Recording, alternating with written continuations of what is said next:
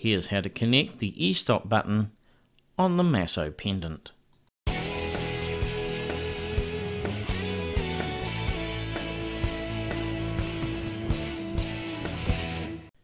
To connect your pendant to Masso, all you need is a piece of wire and a small screwdriver.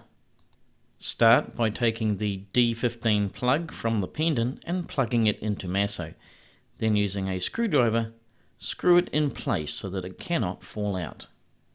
Now take a piece of wire and run it to the positive of the Masso power supply.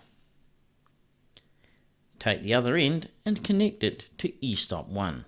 This is E-stop 1 and this E-stop 2.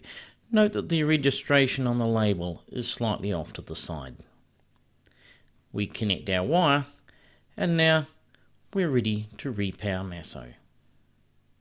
When we start Masso, we will see the error light is flashing on the unit and the E-stop press button indication is flashing on screen. To cancel the E-stop, simply press and release the E-stop button on the pendant. You are now ready to start machining. If you wish to add an external E-stop button, simply put it between E-stop button 1 and the Masso power supply.